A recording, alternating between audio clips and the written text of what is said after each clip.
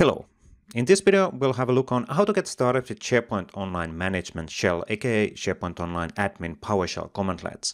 Now, starting from September 2018, these PowerShell commandlets are also available from the PowerShell gallery, and we from Microsoft will keep on evolving and updating them in the PowerShell gallery as well. And that's why we actually created this new video showing how to get started. So if you don't have access in your computer, if your computer is not online, or it's in an offline use, you can still download the MSI in future, also from from Microsoft Download. So if you go to the Microsoft Download and you look for SharePoint Online Management Shell, you can actually see the latest version always available from here in multiple different languages. Now, if you, however, have a new operating system, Windows 10, or I can't remember which of the servers is supporting that, well, it's in the PowerShell 5 forward, you can actually use PowerShell Gallery to get the Microsoft Online SharePoint PowerShell installed to your machine.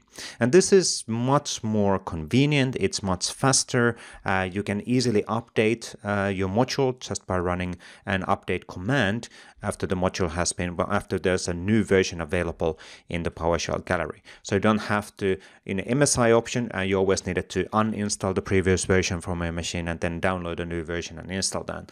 Using the PowerShell gallery option, you can just run install module commands in admin mode or upgrade or update commands, and you can actually update those commandlets whenever there's a new version available. Now, we're recording this right after this went actually live, so nobody actually is yet aware that the Microsoft Online SharePoint PowerShell module is available, but that's the reason why there's only 12 downloads. Now, how do I actually get started on this one? So let's actually copy this one. Let's move into our PowerShell session. Please note you have to be in the administrator session, so you need to open the PowerShell in admin mode so you're able to install the module to the operating system. So you need to be an administrator in the computer where you're adding these things. I'm going to paste in that command. So I'm going to run install module name Microsoft Online SharePoint PowerShell. Let's press enter, and that's going to then download the latest version from the PowerShell gallery and installing that directly to this computer. The installation doesn't actually take that long. It's a super fast operation, as you can see, and immediately when that's actually done, the module is then available within this computer, which is super cool. So now, as fast as that, I can then go connect SBO service, and let's actually connect to an address. In my case, I'm going to connect to a, well, not on my name. Let's go to sppmp admin sharepoint.com, because it is a SharePoint Online PowerShell, SharePoint Online Management PowerShell. We always connect to the admin URL. And when I connect there, it's going to now open up the sign-in login. So let me actually sign in. There we go, and this is because I didn't provide any credential information to the Connect SBO service. So, and this also supports multi-factor authentication. So signing in, and let's actually provide the password for that account and for that tenant. And after this, we are connected to the SharePoint Online tenant, and we're able to do something like get SBO tenant command, and that's going to then list the settings of the particular tenant, or we're able to adjust settings or create site collections and do whatever is actually needed.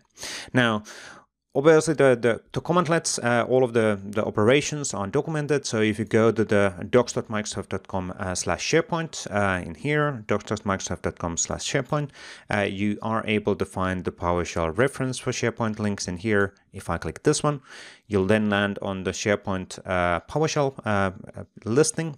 And in here, you can actually find overview SharePoint server commandlets, SharePoint Online commandlets, and PnP commandlets. So in this case, we're talking about SharePoint Online PowerShell.